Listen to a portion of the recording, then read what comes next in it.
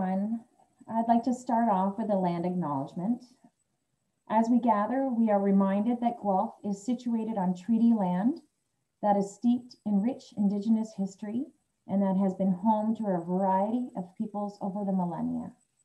As settlers, we are grateful for this opportunity to meet here and thank all of the generations of people who have taken care of this land for thousands of years. We acknowledge the historic Mississaugas of the Credit, the First Nations people who were the treaty signatories of the territory on which we are meeting here this evening. Treaty number 3, known as Treaty Between the Lakes 1792, remains today.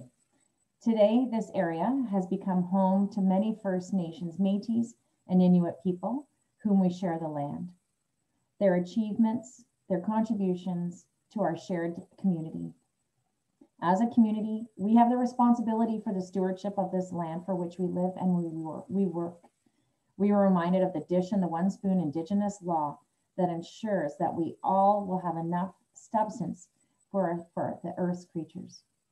We offer this acknowledgement as an act of reconciliation between the Indigenous and non-Indigenous peoples of Canada. So my name is Tracy Curtis, and I would like to welcome you here this evening. So I am the chair of Bracelet of Hope, a proud Guelph Rotarian, and a business owner and a mother of 2 boys. So there is so much going on out there, and I've been thinking all day of just the couple of moments that I have with you of what I would like to share. And, you know, I follow Oprah Winfrey very closely. And whenever I have these complex, angry or nervous feelings, I think of her and I know what she says. She says, this is what I know for sure. And that kept popping into my head today. This is what I know for sure. And I'm going to tell you just a few things of what I know for sure. What I know for sure is tonight's panelists of Dr. Emery Zajdlik, Helen Fishburn, and Nicola Mercer, Dr. Nicola Mercer and Marva Wisdom are wonderful community people. They are mothers, professionals, and they care deeply about us all and are working very hard for us all. I also know that we are all honored to be here with you today. So this started 9 years ago. It was just a brainstorm. It was actually initially started as a fundraiser for Bracelet of Hope because all of our fundraising, we were unable to proceed with it. And I was thinking our community needed to hear from professionals in a more of a casual, open way where you could have a question and answer. And that's how this started 9 months ago. And so we are committed to, and we initially thought it was just going to be one, and here we are. So we are, as a group, committed to see this through with you. And there are all volunteers. We're all taking our time away from our families to be with you here this evening, but we're in it together. So I'd like to introduce our moderator for this evening, and I want to again just thank Marva. So those many sessions ago, I asked Marva if she would moderate the sessions for me. And so little did she know, here we are, nine sessions in, you're still hanging in, Marva. So Marva Wisdom is a dear friend and fellow Rotarian. Marva is a senior fellow at the Monk School of Global Affairs and Public Policy for the University of Toronto, a senior equity and leader, a practitioner, and is a City of Guelph's external lead consultant towards eliminating systemic racism. So Marva, we're so thankful for you walking through this conversation. And ladies, welcome Anne-Marie and Nicola and Helen. Thank you so much. And I'll see you at the end. Thank you for your time. Enjoy, everybody. Thank you, Tracy. Thank you so much. And thank you for asking me back in June as we sat in the Music Getty's Foundation offices for Arts Everywhere. and had a session. We were socially distanced at that time. We were allowed to be in the same space. It's a huge office, and it was important that we were in the same space so that the first time around we will be able to coordinate. And now we have become, maybe we've become pros in some ways, that we can have our far distance. It is really an honor and a pleasure to moderate this with incredible leaders of our community, as Tracy mentioned a moment ago. And I'm going to jump right in to do the introductions. But before I do it, I want to leave my very, very favorite quote. And the reason why this is important, because so much of what we're going through now is about how we feel. And more importantly, how we also make other people feel. So Maya Angelou said, "People may forget what you say, and people may forget what you do, but people never forget how you make them feel." And I'm going to suggest that we look at the motivation of what people say and how they make us feel, and our own responsibility in how we communicate to support people, to support frontline workers, to help them understand that we know they're being selfless. They're being selfless in helping us save our own lives and our loved one's life. So remember Maya Angelou as we go through this pandemic and how these professionals are making you feel. And let me introduce some folks who are doing their utmost best in a selfless way to make you feel somewhat comforted, not perfect, because we're not there yet. So first person that I want to introduce tonight is Anne-Marie Zajdlik. And Anne-Marie is a primary care physician in Guelph. She's providing comfort and guidance to thousands during this pandemic. Anne-Marie became a Facebook sensation with her daily posts of encouragement and sound scientific knowledge about COVID-19 and other health issues. And then Helen Fishburn. Helen is the Executive Director of the Canadian Mental Health Association of Waterloo, Wellington. She's a lifelong advocate for increased awareness around mental health issues, and she's dedicated her career to advancing of an improved mental health care system that will serve us all. And boy, do we need it these days, especially. And our very, very special guest, and I can't tell you how much it meant to our group that meets regularly for her to have said yes. Imagine a schedule like hers. I don't think any of us could possibly have a schedule as busy as hers tonight. But she recognized the importance of communicating to you directly to help you understand what you're going through, to help you understand the process, and to help you understand perhaps some of the decisions that are made to the degree that she is able. And we thank her so much for her leadership. And indeed, the work that I do is the breadth of different parts of Canada, different parts of our county, different organizations. And everywhere I go, people say to me, "Aren't you lucky that you have the leadership of Dr. Nicola Mercer?" And Dr. Mercer is our medical officer of health, of course, for Wellington, Dufferin, Guelph. And we are extremely, extremely happy. I won't get into all the details because I know she has lots that she wants to say. But what I'm going to ask now is to ask each panelist to provide us with some opening remarks. And let me go through the housekeeping and the housekeeping tonight, just to make sure that we're on the same track. If you're joining us over Zoom, and I apologize, I'm going to put myself on mute for a moment.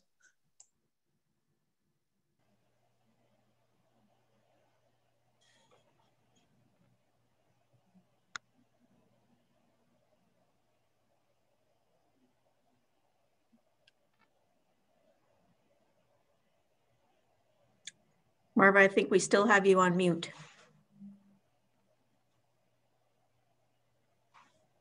There, that's better. That was a good drink. If you're joining us over Zoom webinar link or Facebook live broadcast, again, we're welcoming you. We have 625 signed on, and I know that more signs on a little bit later on. We're ready to receive your questions on any of those platforms. We want you to feel free to put your questions in Q&A.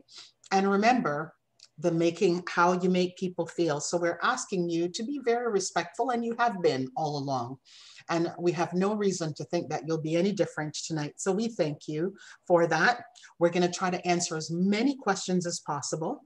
Some we will answer live, others Dr. Zajdlik will answer. She's going to be typing away some of the time when you see her head down. That's what she's doing. We are recording the webinar, and we're going to post it on the CMHA Waterloo Wellington site. So no worry, you're not going to miss anything. And so without further ado, what I want to say tonight is, if we can start with Helen, and then with Henry, and then with Nicola, and then we will go forward into your questions. Again, we thank you for your support, and we thank you for being here. Helen, over to you, please. Thanks, Marva. Well, welcome everyone. Thanks for joining us tonight. This is our 9th webinar tonight, and no doubt this will be our toughest. For those of you that have joined our webinars since June of last year, you'll know that we have a formula. Our formula is to provide accurate, factual information, and also to provide compassion and support for people as they go through this journey. We have a lot of tough news to work through tonight. We're here to make sure you get the facts, and we're also here to make sure that we're paying attention to how you're coping. Right now, COVID has control, thanks to the new variants of concern. And there have been some new and really tough measures put in place, both provincially and locally, to take that control back. This won't happen overnight. Things are going to get worse, and then they're going to get much better. We want to start by acknowledging that we're all tired, we're discouraged, we're fearful, angry, and we're certainly sick to death of this pandemic. But we have hope, and we're going to keep going. We have to. We are going to find our way through this together. We want Ontario's 3rd wave to be our last. Tonight, with the support of our amazing colleagues and the Medical Officer of Health, Dr. Nicola Mercer, we will unpack all of this and answer the many questions that we know that you have. Thank you, Helen. Anne-Marie? Okay, I'm mildly typing here. So I wanted to make more of a philosophical comment. It's been a really tough day, and if I'm confused, people are confused. And I think we're confused because there are a lot of different leaders that may be saying different things. Just a few comments. Stay calm. You have every reason to stay calm. This is not an easy time, but you're in really good hands. So take a big breath and stay calm. Focus. So I've said this in a recent post, focus on the end game, because the end game is in sight, and we will conquer this pandemic. And in a short 4 to 6 weeks, we're all going to be marveling at what these vaccines are doing. That's a short period of time. So please stay focused and calm. Follow credible information. There's so much misinformation. It is not credible, and I'll say this, it's not credible if it's not coming from a scientist, an epidemiologist, or a physician with good credentials. Before you pass on misinformation, please look up the person. Just Google their name and find out if they are in one of those categories. If they're not, please don't transmit the information. You will instill fear. Grab the correct perspective. And there are two perspectives right now that I think we need to remember. This is our World War II. I'll call it a very mild World War III, because no one is being blown up and no one is having to be in armed combat.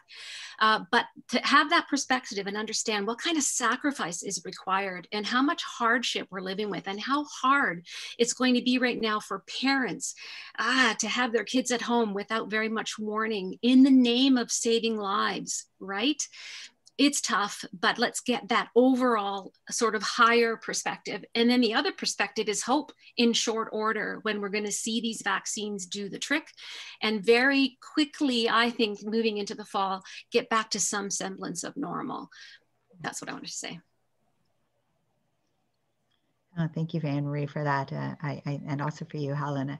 I'm glad to follow you because as I listen to what you're saying, and it really resonates with me. I think for everybody who's listening, I think it was a little bit nervous tonight coming on, and you've helping me to be less nervous. And my nerves are more about the fact that I represent for many people the thing that's hurting you, maybe keeping your children home, or potentially hurting you economically or with your business. And I recognize that, and I also recognize that people feel angry with me, and not everybody, but I know a lot of people do. And it is hard to wear that, and it's hard as a person to be here to answer your questions, but I will do that, and I will answer them to the best of my ability tonight to try and point you to the things that I know. There's some things I don't know, and I'll tell you if I don't know. But I think the most important thing is we need an honest conversation about where we are and where we're going, and there is hope. We just have a little bit of a 6-8 weeks ahead of us where maybe it won't feel like it's there, but we will have hope in our future.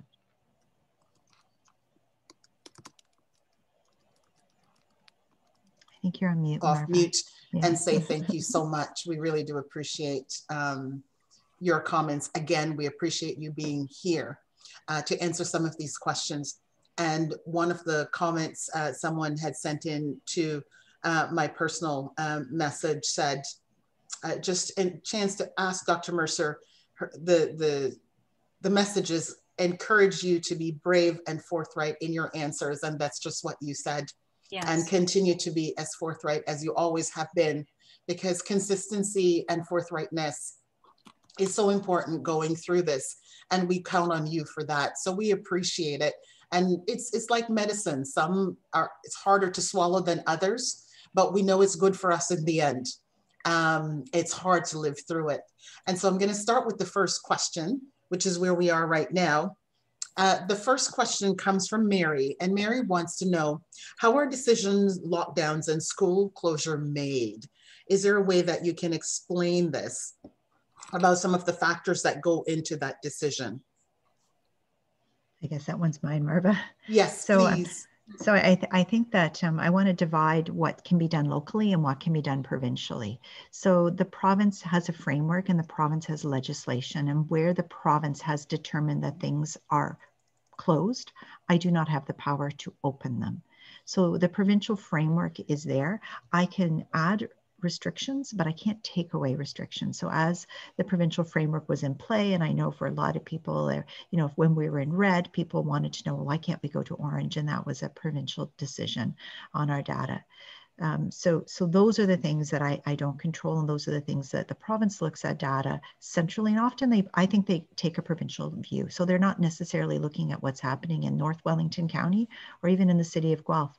They may not even be looking at Wellington, Dufferin, Guelph as a whole. They may be looking at much broader areas when they make their decisions.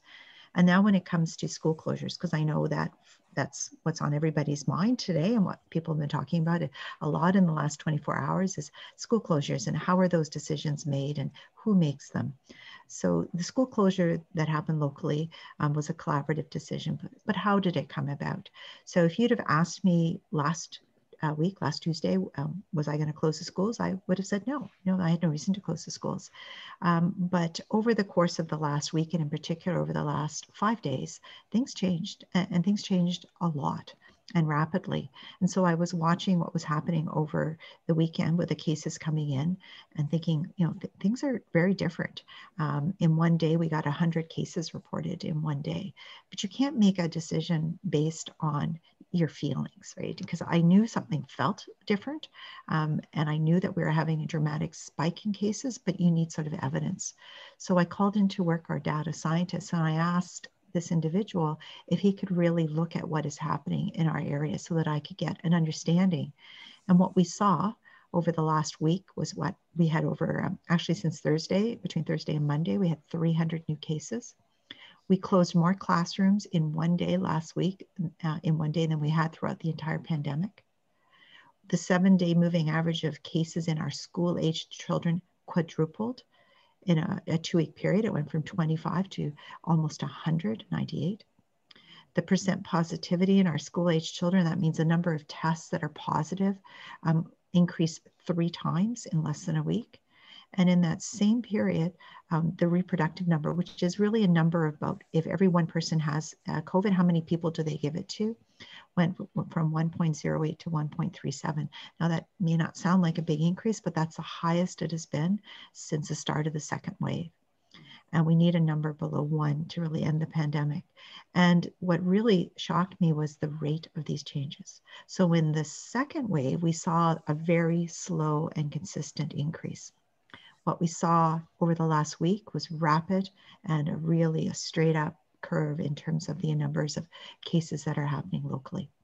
So now that I had this information, I actually called a meeting of all the directors of education on Monday last night, and we talked about it. And we talked about what does this look like? What does it look like in the schools?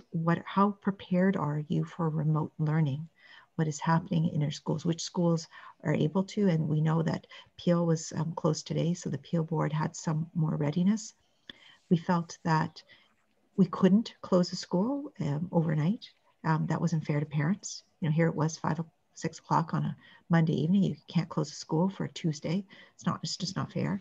We know that, and for many of you, you would think closing on a Wednesday is not fair. It didn't give you enough notice. And I acknowledge that it was a tough decision. You don't make these decisions knowing that they're going to be easy and not knowing that lots of people are going to be impacted. Believe me, I know, I get the emails that people are impacted. And the decision and the reason behind the decision is if we add 3 days to this closure, we may be able to avert a real disaster locally in our schools. And my goal is to keep our children in school. That is the goal here. I want the kids to go to school, and I want them to go to school. And I don't want them to keep going out. I don't want to have to keep, oh, you're in school, now somebody's got COVID, and now your whole class is out. We have dozens of classes that are out.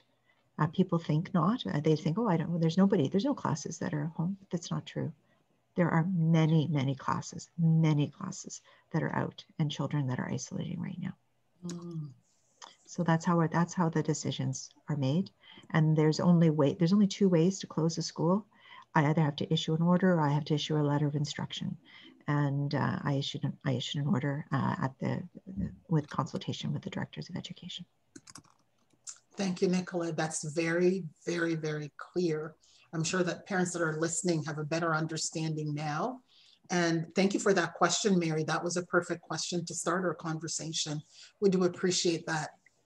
And the next question, I'll probably ask Anne-Marie and give Nicola a bit of a break from that detailed response. Given what we're hearing about the new variants, should we be revising the ethical framework to include essential workers and younger people? And this comes from Craig, Anne-Marie. That's a great question. I'm just having a bit of an emotional reaction to Nicola's comments, and I don't want to cry because that would be embarrassing. But Dr. Mercer is saving lives, and she's saving our young people's lives. So, man, that is fabulous leadership when you do that out front on your own, courageously, before other people do it. And I'm just very proud of that. Thank you, Dr. Mercer. What was the question again, Marva? That's okay. That's okay. It's given what we're hearing about the new variants, should we be revising the ethical framework to include essential workers and younger people? And I imagine that this has to do with the vaccines. Right. So I think there's flexibility, but unfortunately, I'm going to hand that back to Nicola because my sense is that may happen, but I'm not sitting at any provincial tables. Yeah, it's a great question. And really, it's a question that's born out of vaccine scarcity. If we had tons of vaccine, this wouldn't be an issue, right? We would just be vaccinating everybody as quickly as we can. But because we don't actually have enough to go around right now, I mean, it's coming. We've been hearing that for a long time, but it's not here. So because we don't have enough for everybody who wants it right now, there's sort of a rationing, and there's sort of a system of prioritization. And that prioritization was not created locally. It was actually created by the province. There's a very slight amount of wiggle room, but really the prioritization is a framework framework, and essential workers are on that framework. They're just not at the beginning of phase 2. And as we continue to work our way through phase 2, we will end up immunizing our essential workers. And it's a great question, because I think it's one that's going to be asked long after the pandemic is over too. It's not just now, did we get it right? But all I can tell you is the people who created the framework put their heart and soul into creating it. They did so with their best knowledge that they can, but did they get it right is what we'll have to find out over time. This is the same reason for the first vaccine and the length of time between the first and the second that you're speaking of, the scarcity. That's another one of the questions that I'm building into. Yeah, so that's also what happened. So I know a lot of people are really angry about that. They wanted their second dose. I signed up for the first one, and you told me, and I was expecting the second one at the 21 to 28 day mark. What I can tell you though is that, yeah, if we had lots of vaccine, we wouldn't be doing what we're doing, but we don't. And so there's the question: should some people get 2 doses and others get none and potentially die, or should we spread it out? Because we know that 1 dose will prevent people from dying. We know that 100%. We know that 1 dose will prevent people from dying. It won't necessarily prevent everybody from having symptoms and maybe having mild symptoms, but it prevents deaths, it prevents hospitalization. So the decision on the part, and I think it's the right decision in vaccine scarcity, is to ensure that we protect the most number of people the fastest, and everybody will get their second dose when we have more vaccine, yes. There's also evolving evidence, at least with the messenger RNA vaccines, that they are highly protective at preventing COVID-19 infection right up to 6 months. So that's sound, and that's based on real live data with millions of vaccinated people in countries that are at that point. So I also agree that the distance of 4 months in between shots is an extremely wise one, and it may change when we are not in a vaccine scarce situation, but it was so the right decision to make for our country at this time. Right, thank you. Thank you for that, because that's a big question, and I'm sure it will come up in all the questions that have come in. And Helen, folks are talking about hitting a pandemic wall.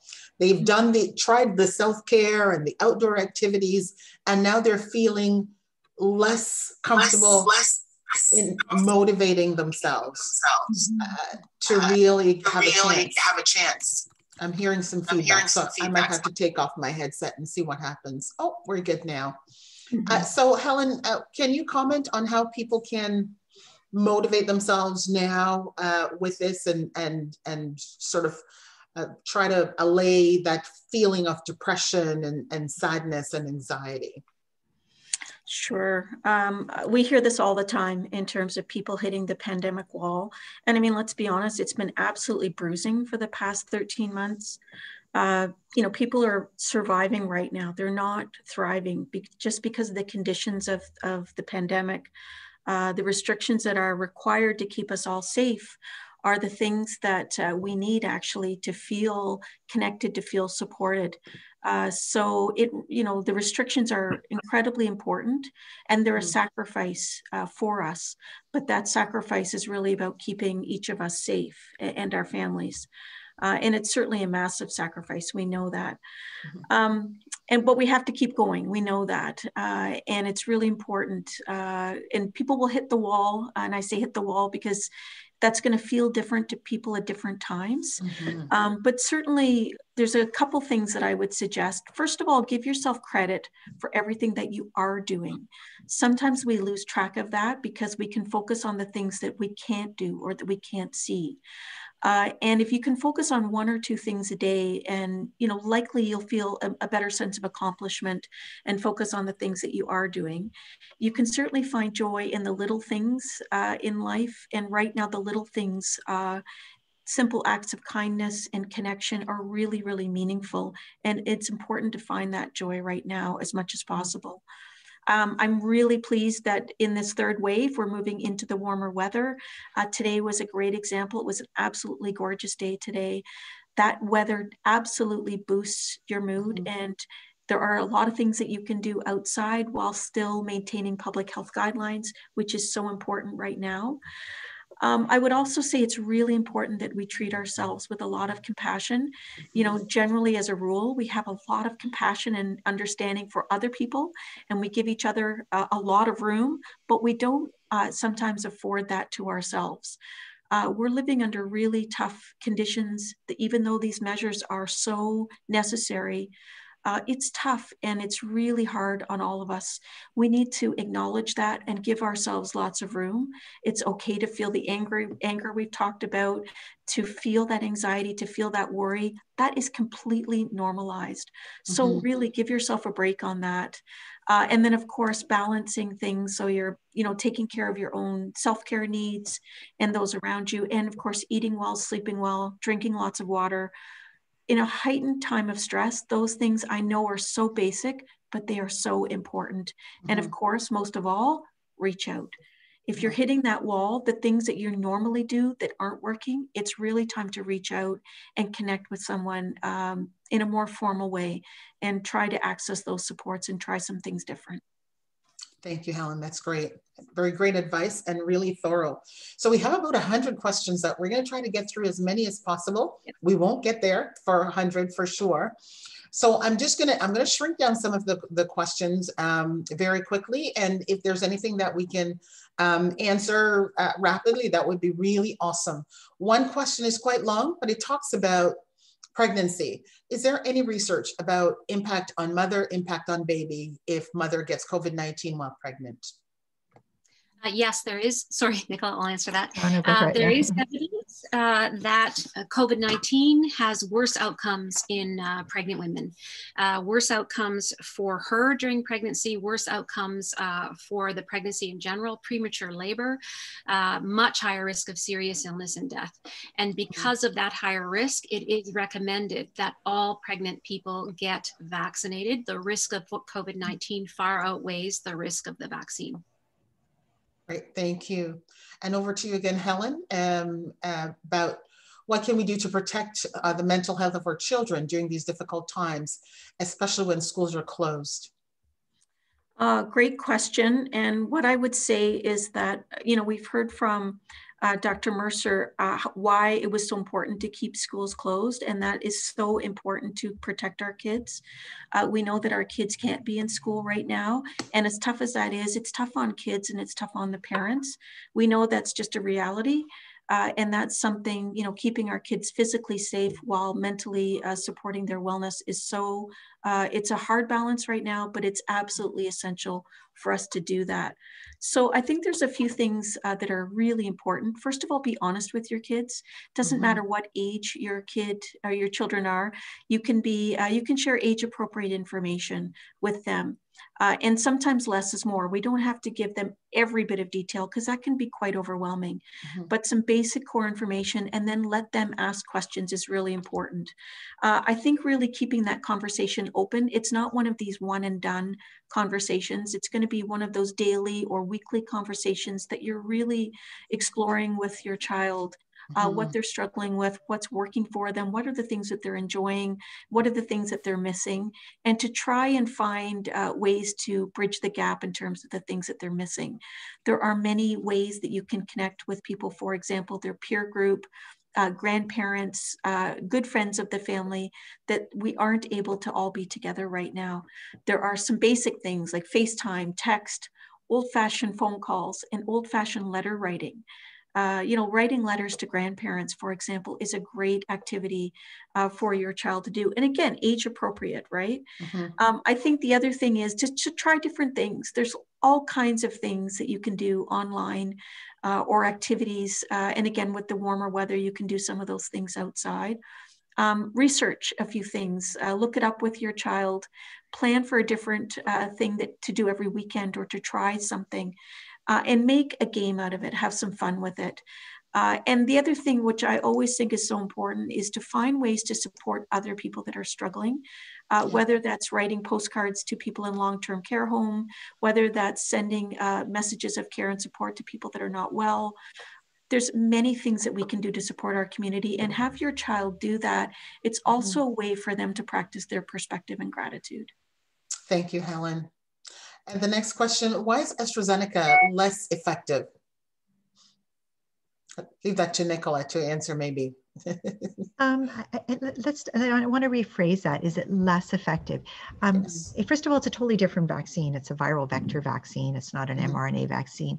If we'd have had AstraZeneca first, and if it was our only vaccine, we'd be jumping up and down with joy, because it is 100% effective at preventing severe disease, hospitalization, and death. That's what we've seen. But when we do compare it to the mRNA vaccine, its efficacy, which is not the same as effectiveness. Its efficacy is slightly lower, but it is still a very good vaccine. We know it is, because if you look at countries like UK, who've distributed millions and millions of doses of it, you can see that their rates of disease and they're getting out of the pandemic fine too. So from an effectiveness perspective, it's a very good vaccine. I wish my flu shots were as good as this one is.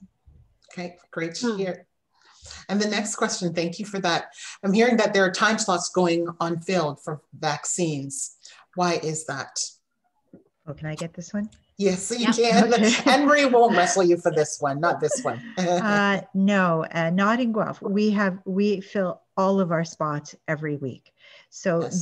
This is really specifically probably more of a Peel Toronto issue, and it's probably multifactorial about people getting to the clinics. Are they able to navigate the technology? Do they have transportation?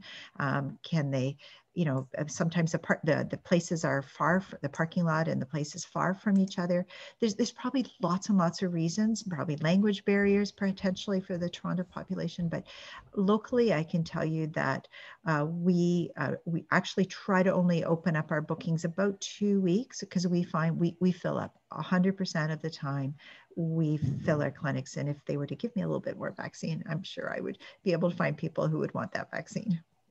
Oh, that's great. Thank you for that. Again, we're getting information from all over, right? And some of the information is accurate, some of it isn't. So having this kind of forum to answer some of those questions is so important. I think folks didn't have any idea that you're hearing it from somewhere else. It's another jurisdiction and not necessarily here. So thank you for that. Is it safe to send 3-year-olds to daycare in Guelph? The daycares are still open. Can you comment on that? Near Nicola? Oh, yeah, okay, thanks. Henry will take that. No, go ahead, Nicola. Yeah. Okay, all right. I just don't want to keep jumping in, Emery. So is it safe? Yes. Madly online here. Okay, our daycares are safe. What I can tell you is that that little children seem to not transmit the disease as much. It's probably to do with their very small breath rate or tidal volume, we would call that, but they don't seem to be really good vectors between both adults and themselves or between each other. We do find cases in young children. They usually get it at home, and we have sent children home daycares. We do have some daycares closed, but in terms of outbreaks in daycares, it's been really quite remarkably low. In saying that, I do believe that there will be a vaccine someday for children, as well as we will be vaccinating daycare workers. But for parents who send their children to daycare, there are very good measures in place to protect your child.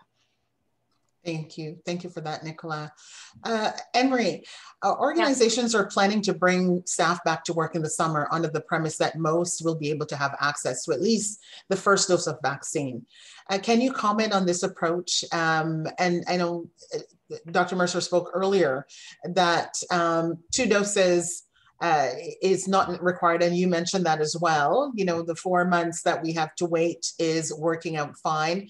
This person is concerned about mid-fall being the second, and given the current time frame, what are some of the things that they should work on, and should they be worried that they won't have the second vaccine by the fall? So I think the timing of the second dose remains to be seen in terms of how long it will take before everyone in our unit or in the province has received the second dose. And it varies from unit to unit. We are way ahead of the game in our unit, thanks to Dr. Mercer. I don't think it's unwise for organizations to say, like universities, to say that they will open up in September. They can always take that back. It may be a bit of hopeful thinking, but they're thinking ahead, and it is important for us to try to get back to normal as quickly as possible.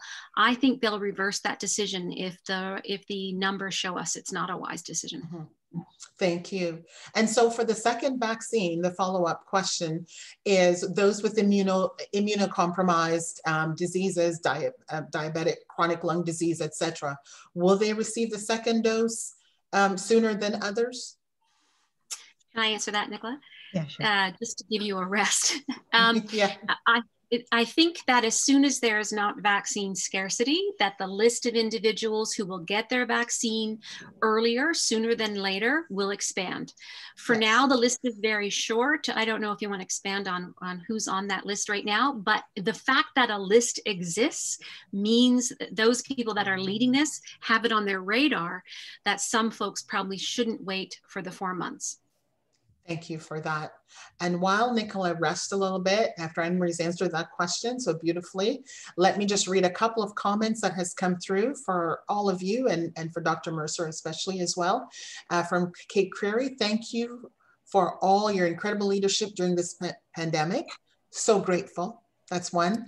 And the other is thank you, Dr. Mercer, for the tremendous work and the public health team that the public health team have done to ensure the efficient vaccination of people living in this region. And I just want to share that with you because I think it's important for these comments coming in. Susan Wiley asked whether public health has information on their website about who can pre-register for vaccines, but for phase 2, it's a larger group. Inside that group, who's currently getting appointments to get vaccinated? And that's to you, Nicola. That's a great question. So currently, we are inviting everybody who is 65 years in age and over. That's a group. So if we've immunized a lot of them. A lot of these people already have appointments, but if you registered today, you would be invited the next day to book an appointment. It is our intention at the end of this week to follow up with everybody over the age of 60. So within by the week of April 19th, I'm hoping everybody in the area who's over the age of 60. Obviously, anybody who's in phase 1 is still eligible. So if you weren't sure in phase 1, you're a healthcare worker, or you were nervous, an essential caregiver, you can still get it. Absolutely. Please register if you've changed your mind. We are also looking at people with health conditions. So it was divided into high and at-risk health conditions, and we're working with our family health teams to try and help identify those people to help get them vaccinated. And of course, there's a very big bucket of essential caregivers essential caregivers as well as essential workers. The essential workers right now have not, as part of the framework, they're sort of towards the end of phase 2 as per the provincial guidance. But I recognize, and I think every medical officer of health does, that these are people at risk. So in our area, in public health, we're looking at neighborhoods at risk, where neighborhoods have low vaccination rate, or communities have low vaccination rates and high numbers of cases. And we are trying to invite them, preferentially if they're registered for a vaccine, or we're going to be going into those neighborhoods with pop-up clinics to try and target at-risk populations. Thank you. That's great. That's great. Let me just ask Helen, where can I get cognitive behavior therapy in Guelph on OHIP? Great question. So the first stop I would ask is if you are employed, and check with your benefit provider. If you have benefits, that's always the first stop. And many benefit providers provide CBT, which is kind of a standard tool in our therapy kit. The other thing is family counseling and support services, and all the counseling providers in Waterloo region. There's 6 providers, all provide CBT as well, and they have a sliding scale on which they can, for costs, depending on your income. The other thing is there is a lot of online services right now that have really been created through the pandemic. Many of those services are free. One such program is called Bounce Back. So bounceback.ca, you'll see is a very goal-focused CBT program where you pick a goal and work through the program with a workbook, online workbook, as well as a phone coach. Those are some really great outcomes of that program. There's Mind Beacon. There's all kinds of apps that are CBT. If you go to a website that CMHA sponsors called hereforhelp.ca, what you'll see on that website that we've created specifically for the pandemic is a whole list of resources that are available online. all of those resources are free and can tap into them as well. And of course, if you're not sure, call your family doctor's office as well. Your family doctor is always a great resource. And then of course we have Here 24/7, 1-844 Here 247 for any time of the day or night if people want to be connected to services. Thank you, Helen. That's great and very thorough. Quick question, Anne-Marie. My wife is under cancer treatment and we have vaccination appointment on April 17th. However, they've read an article which said that for cancer patients, it is better that they get their second dose in 3 to 4 weeks' time. Would that happen?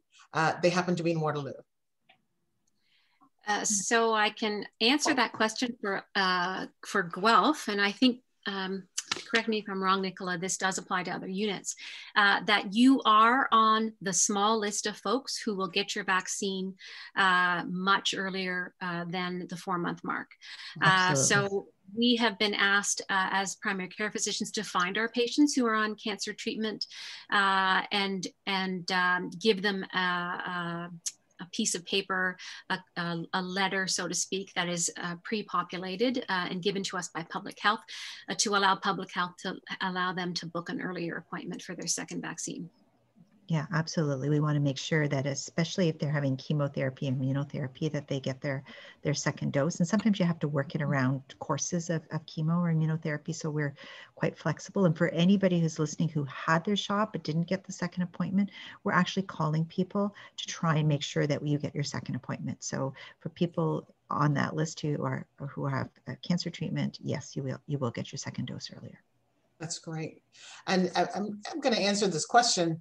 I'm not the expert here. Someone was talking about 80 plus, and I recall that you said earlier, if folks are 80 plus, for example, or they missed getting their appointment for whatever reason, they would be on the list of people that they can still call and make an appointment and get their vaccine. They can call and make an appointment, or they can, if they have somebody who can help them register online, it doesn't matter. We will vaccinate them. Right now, over 90% of our community who are over the age of 80 is vaccinated. But if we can make it 100%, that's good. Wonderful. I answered one question. Well, that's only because I heard the answer beforehand. That's great. Has there been any thought as to vaccinating the younger generation who are working in service jobs and manufacturing instead of going by age? This appears to be where the big outbreaks are happening now. This is from Pauline Horn. Nicola? You were on me. Okay. This is a really a big question, and I think if we didn't have vaccine scarcity, this would not be the question. This would be an absolute, oh yes, we must go to immunize people who cannot work remotely. I think that it's a very much a hot topic at the provincial level as we try to understand how do we protect workers who cannot work remotely, because it's really it's an important portion of our workforce that really right now we are seeing lots of cases. So right now at this moment in time, especially if you're young, there isn't vaccine right now for you, but you are on the list for phase 2. And if you are an essential worker and you cannot work remotely, please register on our website, because we do want to vaccinate you, and you will be vaccinated ahead of those who are able to work remotely. Thank you for that. Anything to add, Anne-Marie? Nope. Wonderful. Someone wants to know how to support a son or daughter who refuses the vaccine. What would your suggestion be, Anne-Marie? Oh, you want me to answer that? Yes, please. I think if it's a young son or daughter, I had this conversation with a patient today where their 30-year-old, 20-year-old children, so to speak, are refusing vaccination. They have time. So they are not going to be called up for vaccination in phase 2. They will be called up in phase 3. By phase 3, I think we're going to see such a dramatic drop in the number of new cases that it will be very hard for them not to be vaccinated. We're also going to see the variants continue to wreak havoc with younger age groups. And so a little bit of fear might encourage people to be vaccinated. I don't believe in pushing people or judging people who are vaccine afraid, vaccine hesitant, or vaccine adverse. Give them time, give them the correct information, and then leave it there. People are much better off making decisions on their own than being pressured to make decisions. Thank you for that. I would also add, Marva, just to explore what some of that anxiety and fear is about. Some of it might be around misinformation, which you can correct, and other is just some of that unknown, right? And just sitting with the person and exploring some of that and having them name it, it may also help them work through it. Wonderful. And the next question is actually for you, Helen. Someone's father was in retirement home in Perth County, and when lockdown comes into effect, the home does not allow any visitors at all. They aren't even allowed window visits, and it really negatively affects the father and his mental health well-being. What can I do to support and advocate for him? Is a question from Colleen. Yeah, we hear this quite often, and it's one of the most heartbreaking consequences that we have of the pandemic. It's been heartening to see the vaccination rates in long-term care and retirement homes go up and be so strong, and see those outbreaks lessen and lessen and lessen. So that's the good news, and that will only continue the more the population becomes vaccinated. But again, we're in that spot right now where we're not quite there.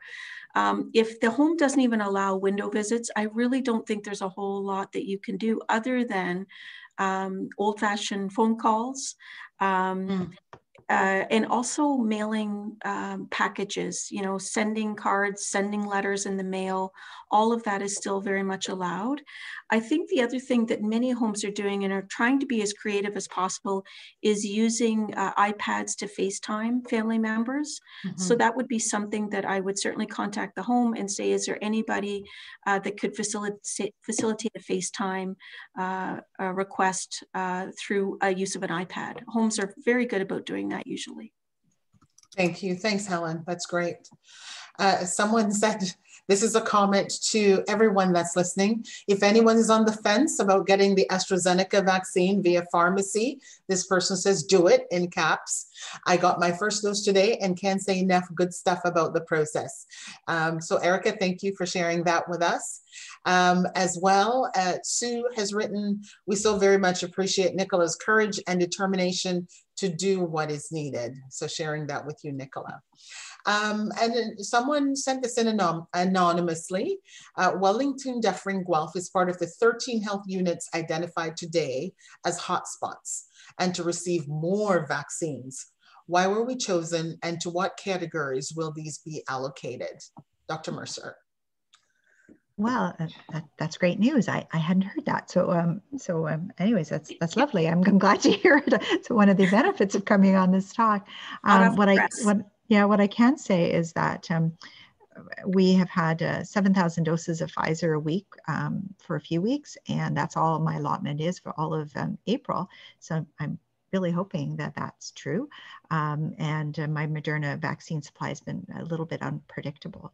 I do believe, though, that if you're talking possibly about AstraZeneca, that might be the vaccine that we're talking about, because which goes to pharmacies or to primary care. So it actually doesn't go to the health unit. So it's not delivered through our mass immunization clinic. So that's a little bit of a difference. And so without knowing which vaccine you're talking about, but we do have hotspots communities, and probably it's probably no surprise as to those parts of the province which have a higher density in particular. And if you have communities where you have a lot of essential workers, people who cannot work remotely, especially if they live in crowded conditions in high-rise apartments, with multi-generational families, those are all the sort of the criteria that lead to a spread of COVID and result in hotspots across the province. Thank you for your response to that. So I'm glad that we could bring you some good news. That's pretty awesome. Marva, can yes, I answer one question that I'm— Absolutely. Because I've heard it several times, and I'm just trying to answer the questions in the chat. People are talking about millions of vaccines sitting in freezers unused. You can't take the vaccine that's been delivered to you and immediately give it to hundreds of thousands of people. Thank goodness we have the storage capacity. It's sitting there ready for distribution, and the infrastructure for mass vaccination clinics is more than ready across the province. Of course, some doses are going to sit in a freezer before they're given, but that doesn't mean there isn't a great plan in place to give them. Mm-hmm. Thank you. That's great. Helen, can you comment on how parents can access mental health support for themselves and their kids? The person is reaching out to different areas to get some support for the last 3 to 6 months and options for struggling families. Sure. So there's lots of different ways. The simplest way, certainly here in Guelph, Wellington, is to call HERE 24/7. So that's 1-844-HERE 24/7. That service is available at all times, literally 24/7. So we'll be able to talk with the parent, look at what the concerns are, and then make a determination around risk, and then respond accordingly. We also know that there's lots of services and supports available within school boards. So if your child is in school, there might be a child and youth worker or a social worker connected to the school that you can access. We know that our counseling providers provide amazing services to kids and families as well. And of course, our family doctor's office also sees families and parents that are struggling as well. Over in Waterloo region, Front Door is the access point to children's mental health as well. And again, they're one-stop shopping that you can call the Front Door service and access their help. When in doubt, and I know I've given you lots of suggestions there, when in doubt, and we want to make it really simple for people, HERE 24/7 is your best bet. We have trained staff working literally around the clock, and they can walk you through what your concerns are, whether you're a parent, an adult, a child, a senior. We'll talk to everybody. Thank you. Thank you for Marva. that. And Emery, absolutely. Yes, so I'm just seeing a lot of questions that are along the same lines. Yes. The AstraZeneca vaccine, right now, we believe that there may be an associated risk between the AstraZeneca vaccine in people under 55 and a very rare blood clot in the brain. I think we'll hear more about this in the coming days, but that risk is likely 1 in a million, which is extremely rare. And the risk of dire consequences from COVID-19 is much higher. So the country did reset guidelines to say under 55, no AstraZeneca vaccine until this is more clear, but over 55, the vaccine is safe. Do you agree with that, Nicola? I haven't read the news today, and sometimes I'm out of date because I didn't get a chance to read. Yeah, no, you're exactly right. This bad thing that happens, which we call VIPIT, I always have to have a name for these things, we do believe it's associated with, in particular with women under the age of 55. So, I mean, there's lots of research being done on as to why that might be. It is very rare, but until they allow us to give it to people under the age of 55, which many countries have done, many countries, including UK, we're limited to age 55 and over for this particular vaccine. Thank you. We're doing great. We've answered 41 questions. So awesome. That's pretty awesome. That's pretty awesome. This is a long one. I can feel this person's pain, and certainly there are a lot of pains on here as we respond to your question. We're all in this together, and we really are you know, our empathy and our hearts go right out to you. This person says, as Shannon says, I closed my personal service business as ordered. Even though I teach one person at a time, fully masked and socially distanced. But my mental health is really beginning to suffer when I drive past a mall and see a full parking lot and every retail store in our town is open. With the seriousness of COVID and the variants, why are only certain non-essential businesses closed? I can't understand the logic that my teenage son isn't going to class in person, but can go to a mall. Please help me understand. So I'm going to ask Dr. Mercer to start, and then everybody else can jump in. Yeah, you know, this is a totally valid question, and one that I've asked in my own heart too, because sometimes we see things that just don't make sense. But it hurts people, like people who have lives and businesses that aren't able to be open. The rules are made centrally by the province. And I want to say though, clearly though, that I think they really are trying to do the right thing. Like I think that they are trying to balance the economy with the disease, but sometimes I don't think they always get it right. And in this particular case, I do think that the malls being open and being encouraging people to gather is not in people's best interest. So in that case, and for you, thank you very much, first of all, for closing your business, for doing the right thing. My heart goes out to everybody who's been so hurt by this pandemic. I just want this to be over. I want you to get your vaccine. I want your clients to get your vaccine. I want you to get back to work. I cannot say that anything more than that. I can't justify why some things just seem so wrong. And I think recently, before you start, Emery, with the Yorkdale, that went viral where the mall was full. And indeed, we see that a fair bit. So can fully understand that. Emery, and then Helen? Yeah, so I'm going to put it out there, along with a lot of other people in the medical community. I believe we should be in a tighter lockdown situation right now. I think it's dangerous to be at the malls. I think we should be right back to where we were last March.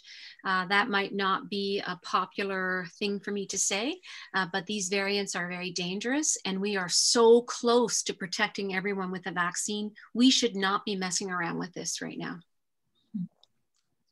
Good question. Helen?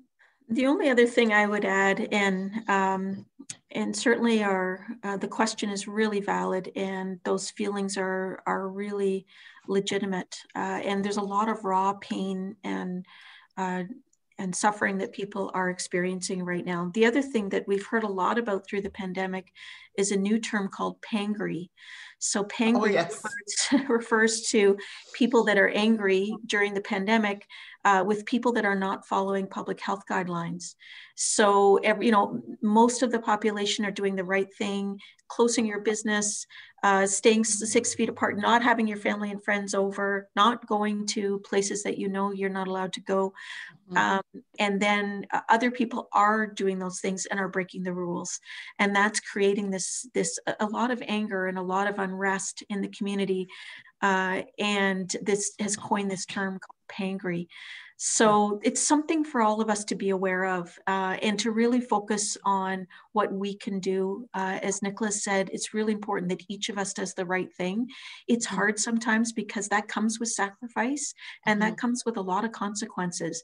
And even though we know hope is on the horizon and we've got that 6 to 8 week window, it's still a long time for people to have to endure these consequences. So be aware of those feelings, talk about them, focus on what you can control. There's a lot in our world right now that we can't control, but certainly each one of us doing the right thing is going to help calm the situation.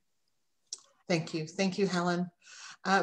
Dr. Mercer, can you give us some idea in general terms regarding where the drastic increases over the last few days have come from?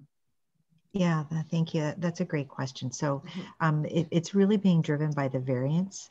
And sometimes, and these variants are highly infectious. Well, we used to say that if you were in a room with somebody for more than 15 minutes, that you could potentially get the disease, especially if you were not masked.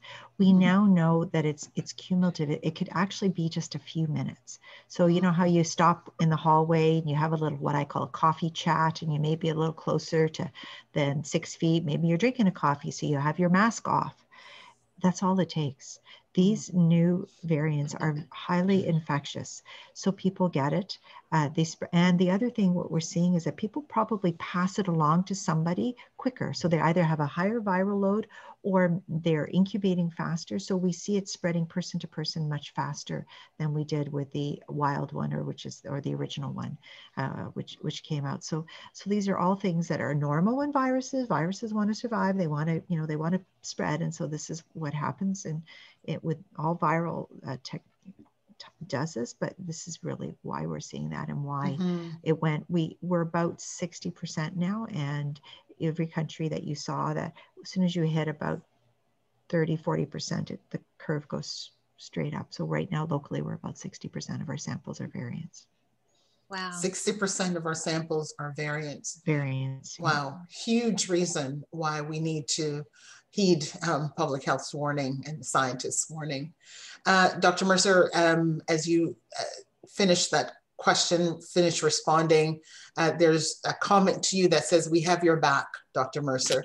Your guidance has held us in good hands to date. Thank you." So just wanted to read that to you. And this other question to you, Anne-Marie, with the work that you've done on Facebook to respond and to provide clear, concise information to people. Again, this is sort of a heartbreaker. They all are. My 36-year-old son has been totally taken in by the conspiracy theories and has broken contact with the rest of the family. It brings us such sorrow. We're concerned about his wife and their marriage, but we do not know how to reach him. And they said, "I know we're not alone in this struggle. Do we just wait this out and hope for the best?" Helen, you can probably help with this answer too. I think waiting it out is important. It's extremely painful. I can't even imagine.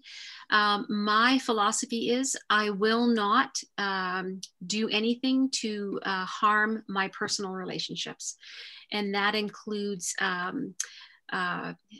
getting upset with a person who doesn't agree with vaccines. I'm about to post tomorrow night, if I'm feeling energetic, about conspiracy theories and how to determine if what you're reading is actually conspiracy or is it truth. So there are some new guidelines that can help people with that.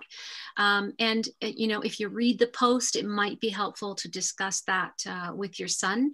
But this is a really tough situation. I would totally agree, Anne-Marie. I think in these times, there's a natural gut instinct to want to come on really strong to that person and try to convince them and, you know, get in their face and give them the facts. They're not open to it. Their mind is closed, their heart is closed. And let's hope that that's a temporary thing in response to such extreme and extenuating circumstances right now. Yeah.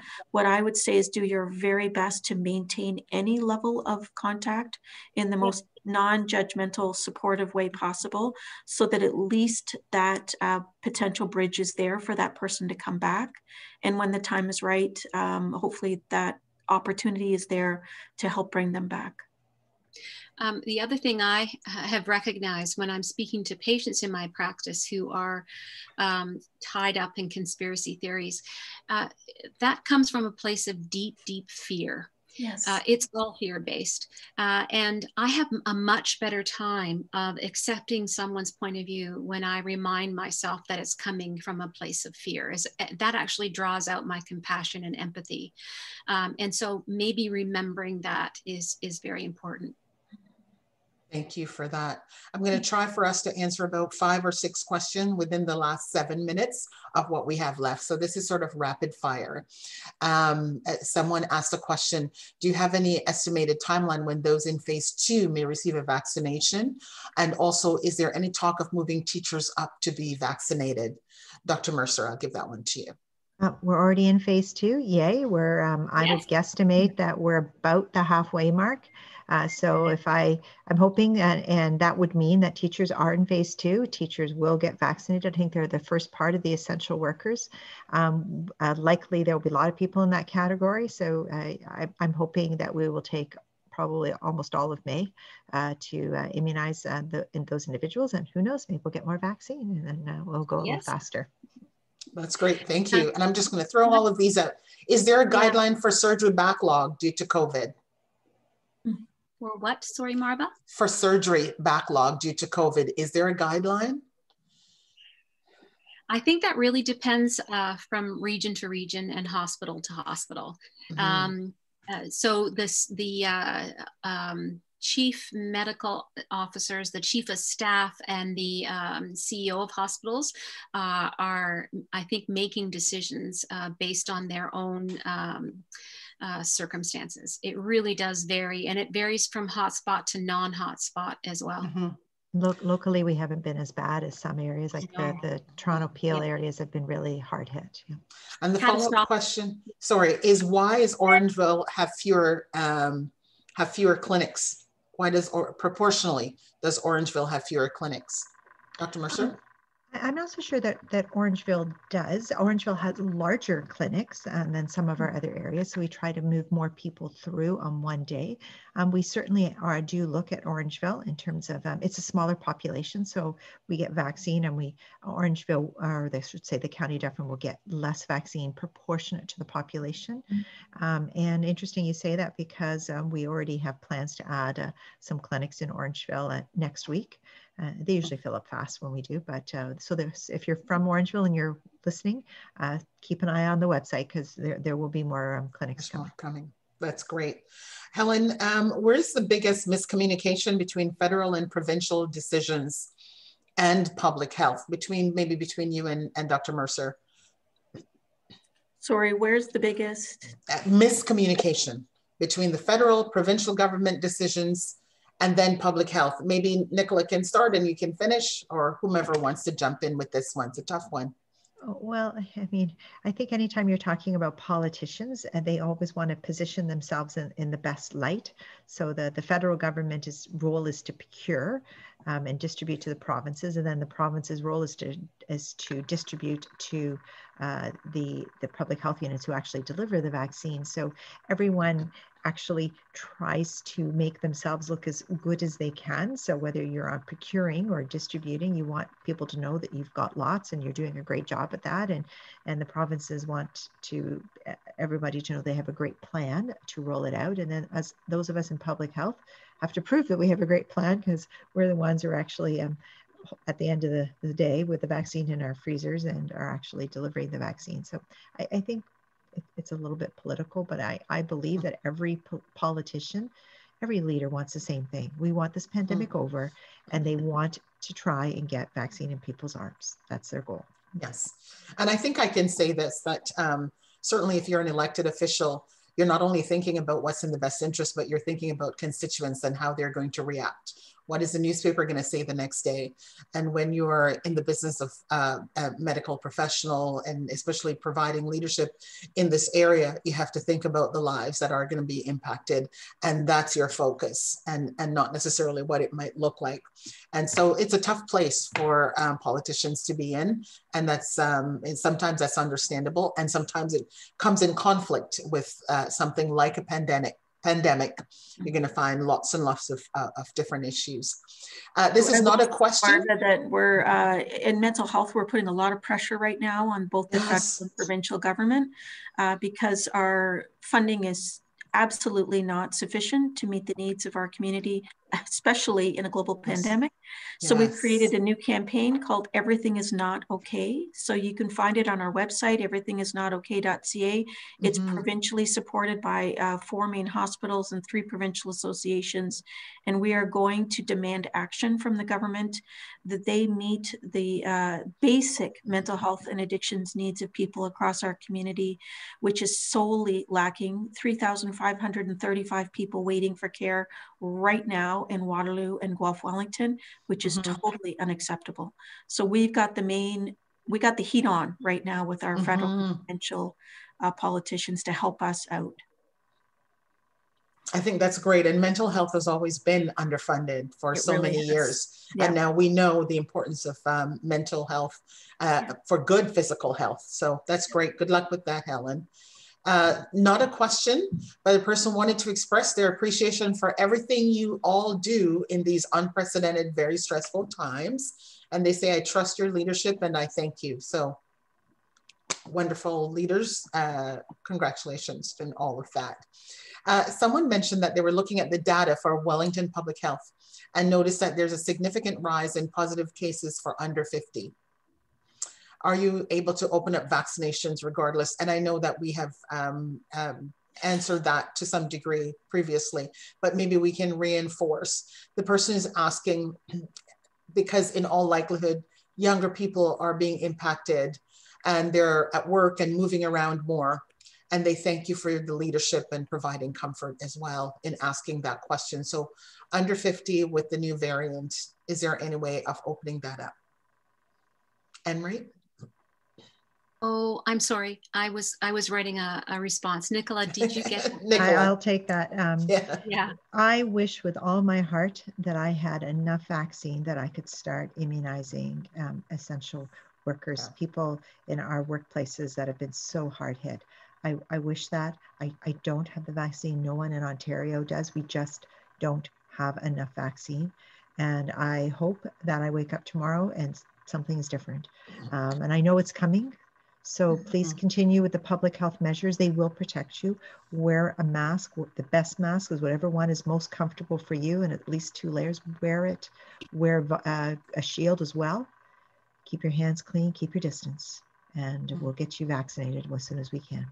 That's great. Wonderful. Marva, there's also, I think it's a post of mine from yesterday or the day before that outlines the timeline for the vaccines we're expected to receive. Read it because it's really, really hopeful.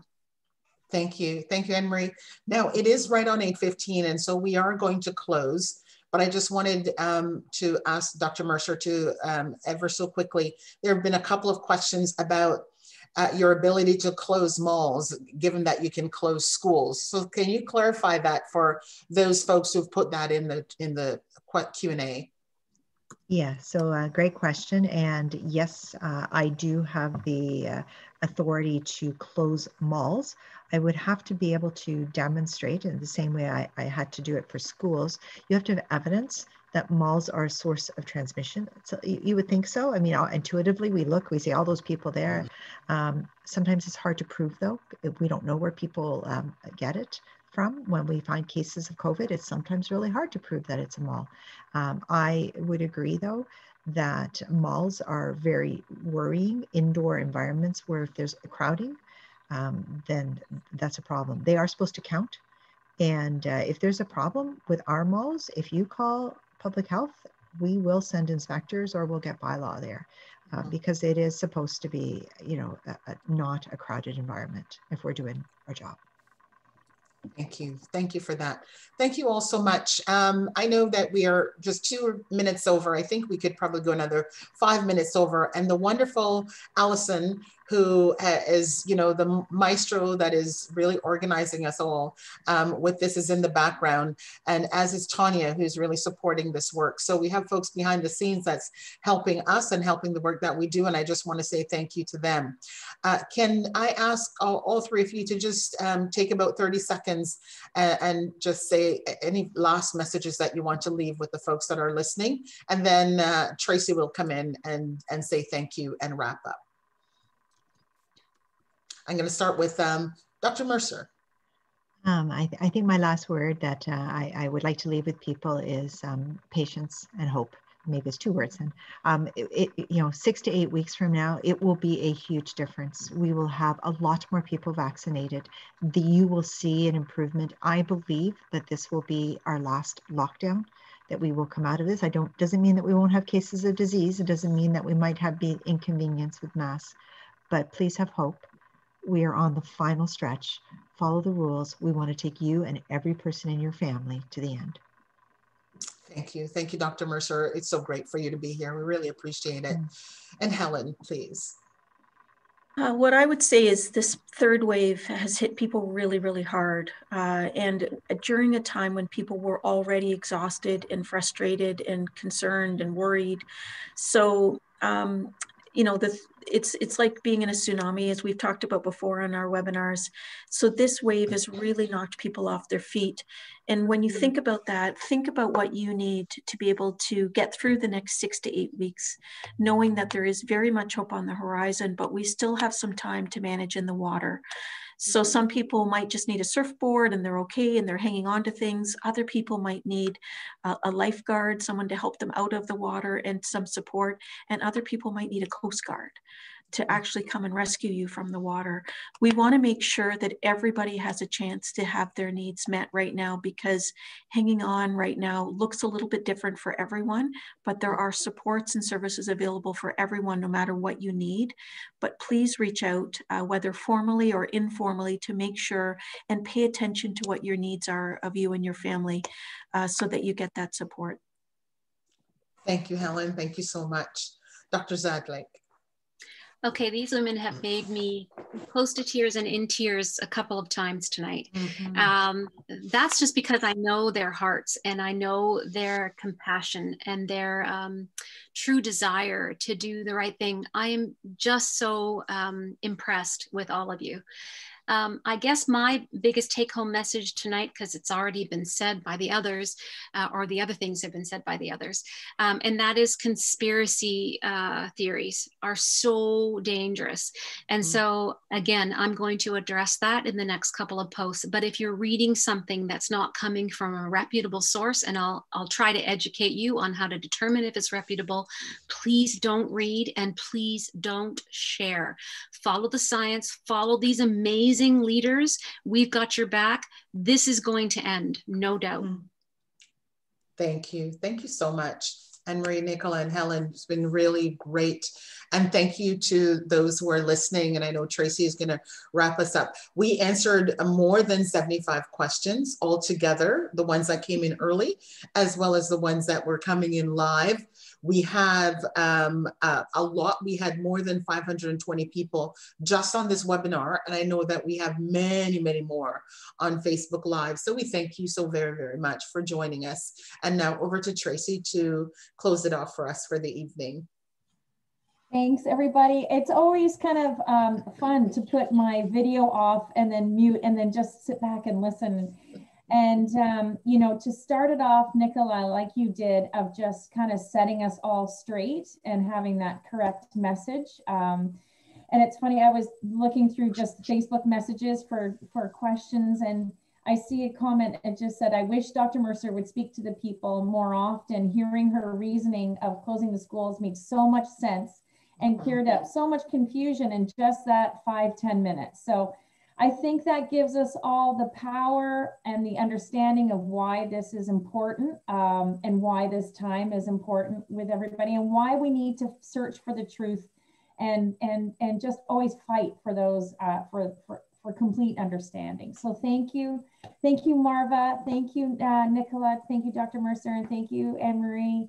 I always feel funny calling you Dr. Zajdlik, but and Helen. Thank you so much. Just a reminder that this is a fundraiser. It started out as a Bracelet of Hope fundraiser. Bracelet of Hope is a charity that Anne-Marie founded over 10 years ago. We're very passionate about. We launched a mobile health unit out in Lesotho that is now testing for COVID in a remote African village, which is crazy amazing.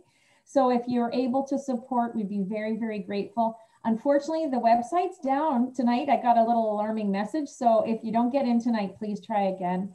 And just a reminder, our next webinar series is going to be on Tuesday, May the 4th at 7 o'clock. Just follow CMHA's Facebook page and Emery's, and we'll make sure we get the message out to everybody. And, you know, I just want to say that I needed a lifeguard last month. I reached out and talked to a professional, and I will be speaking to that professional many more times. And so thank you, Helen. That was a really, and I needed it, and I reached out and got it, and it just made me feel like, oh, okay, I can understand that. So thinking of everybody struggling, we're here with you. Please hang in, reach out to a loved one, reach out to all the wonderful resources that are available through CMHA. And thank you everybody for your work, and we'll see you next month. Thanks, everyone. Okay. Good night. Thank you. Bye-bye. Good night. Good night. Click off.